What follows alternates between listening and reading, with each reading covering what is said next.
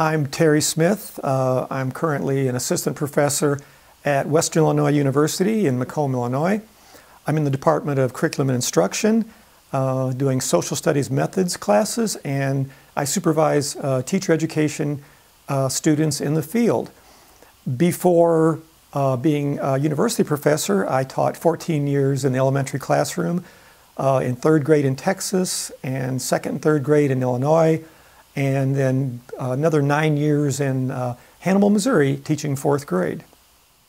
So what I want to share with you today are some of the methods and techniques that I found effective over the years in teaching in the classroom that bring real experiences and real meaningful learning to kids, and that's basically project-based learning. So what I'm going to tell you a little bit about what I did in my elementary years, and then what I'm doing right now with my pre-service teachers at the university. When we use the term project-based learning, that's a term that is defined by different people in different ways. Some people believe there's got to be a specific project that you do. There must be a certain kind of a question to start it, and that's one way of looking at project-based learning. I sort of have a world view of that being a philosophy of teaching, that your classroom should operate like a project. That is, you're doing things in which everybody can participate. So to me, project-based learning means we have a goal in mind, we have academic content that we're using, we have students talking, speaking, using tools, using technology, all sorts of things where we have active learning. And most importantly, we have the students doing things that they want to do. So we have that affinity to pull them together. So in project-based learning, if your students are enjoying, they like what they're doing, they're actually in the palm of your hands as a teacher, because now you can bring in all the real-world content you want, and it will actually stick. So that's my basic definition of what project-based learning is. So looking at project-based learning, we can look at it in a scale fashion. We can think of, you might be doing a project within your classroom that's could be all built around a vegetable garden, or it could be all built around raising butterflies. Or you might say, let's take this project and connect with another classroom. Maybe we're going to Skype, or we're going to have email pals. But when we do so, we're going to connect literacy, maybe we're going to connect math, maybe we're going to connect language, maybe we're going to share music. So I might do a single classroom project, or I might do classroom to classroom, or then there's the large scale, the type of project when you have multiple schools involved. And those have been the types of things that I've done over my career as a teacher, and used all of those very, very effectively, and I felt like always enhanced student engagement to what I wanted kids to learn. So I'm going to give you some examples now of some of the large-scale projects that I've done during my career in the elementary classroom as well as at the university. So my initial experiences were doing individual projects in the classroom, science projects and math projects and literacy projects, writing newspapers, things like that. And then I realized that there are other classes doing these things, and I began my journey into classroom to classroom kind of projects. And then I heard about projects that you could join that were going on around the world. Let me tell you about the very first one I ever did in about 1995. I read in a teacher magazine about the Vendée Around the World sailboat race.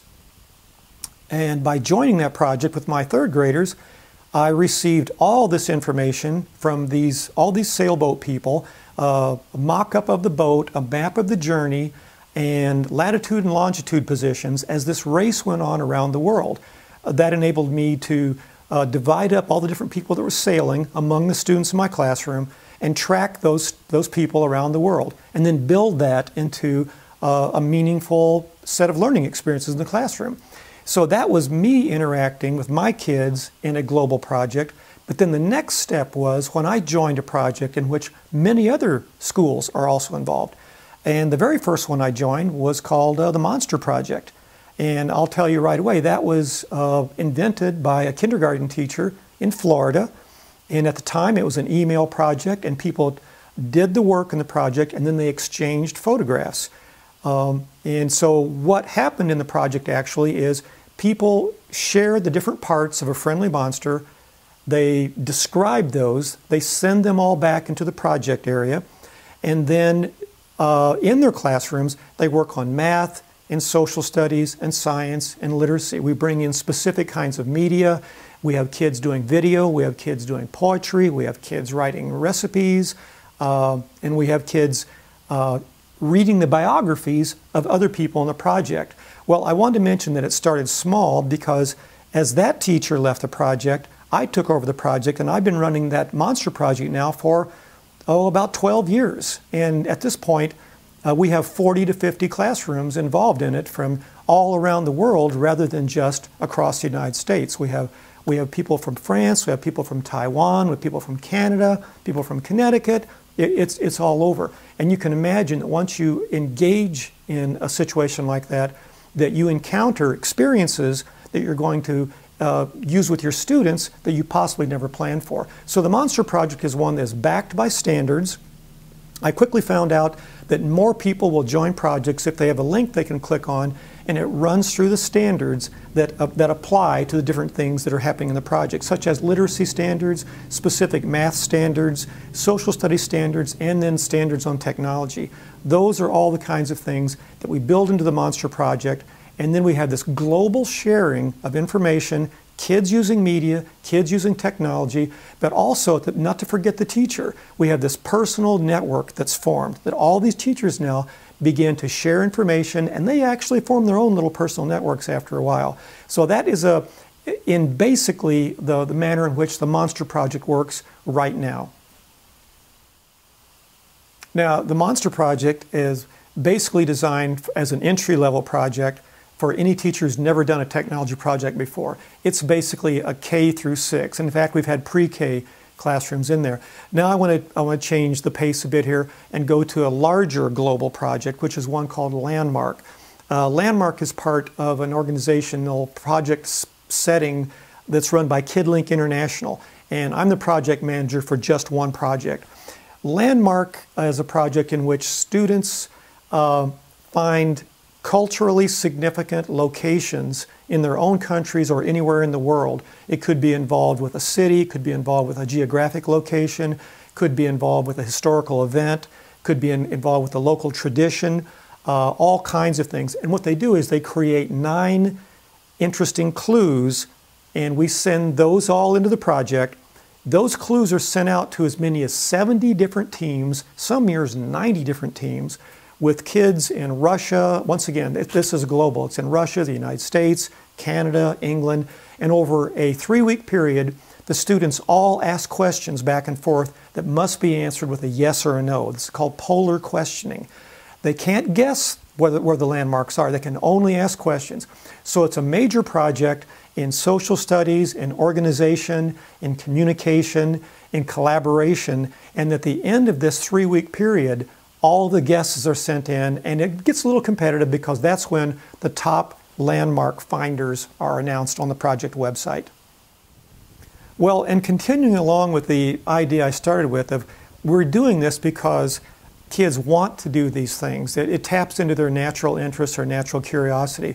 So I'd like to take another project look that takes us away from typical global projects, as I'll say, and move into something called virtual projects. And this is where your students actually go into a virtual world and interact with other worlds. And this is a program that I used for many years called Quest Atlantis. It started at Indiana University. It's now at Arizona State University. It works like this. As a classroom teacher, you bring your students into the virtual world. They all get usernames. They go into the virtual world walking around as avatars, and they're working on all sorts of different quests, mathematics, art, literature, recycling, different things like this. But while they're there, we need to remember this is a global multi-user environment. So for example, my 4th graders at different times ran into other students doing quests in there who are from Montreal, or who are from Turkey, or who are from the United Kingdom. And those are other students in a protected educational environment working on quests in which if you encounter someone else, it's sort of like just being in the supermarket, meeting someone and going, hey, I'm Terry, who are you? Where are you? Who's your teacher? Where's your school? And kids actually converse back and forth as avatars in the virtual world. And so Quest Atlantis is now one of those kinds of ways that we continue to appeal to different kinds of learning styles And we talk about everybody being able to participate. And one of the really, really interesting things about this is when we think about special needs students or students with disabilities, when you go into a virtual world, you have the ability to run, to walk, to fly, to become someone else, to try a new identity. And all the research tells us that's when learning really happens, when you're actually trying a new identity, the reader, the writer, the scientist, whatever that might be. But that's one of the ways that Quest Atlantis was a very, very effective project approach in addition to the typical global projects. So clearly we live in a hugely global environment right now. We talk about this in education all the time, that our students are more connected throughout the world. And in order to make this happen, we need teachers who have a global perspective. And that is the type of thing that I'm working on at Western Illinois University, is to help pre-service teachers be able to join these projects, be able to try this out, and to go on and begin teaching in this fashion, to bring this into the schools. So what do we do? What do we do from here? I mean, what's the next step? And I would say we start simply.